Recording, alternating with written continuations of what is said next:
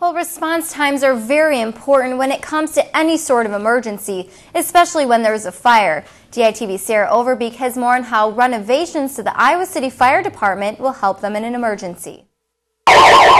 This is just a drill today, but for Station 2, it's just like the real thing, responding in a tight 58 seconds. And this fire station really is tight. You end up walking out here and you're going to walk right into the door. So you have to shut one or the other. That's why there's plans for a $500,000 remodeling contract. In a profession where physical fitness is important, this station can only have 2 people exercising at one time. And storage is also a problem. You can see where Glenn's at in our other storage area. It's about 5 feet tall. And because of this station's space and outdated problems, remodelers are going to have to consider quite a lot.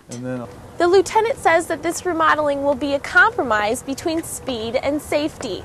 But this station is like their home, and that's one thing they want remodelers to keep in mind.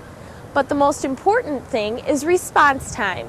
Their drill today beat their expected time. From the time of call till we pull out, they want us out in 60 seconds. So even though they need more space, the size has its benefits.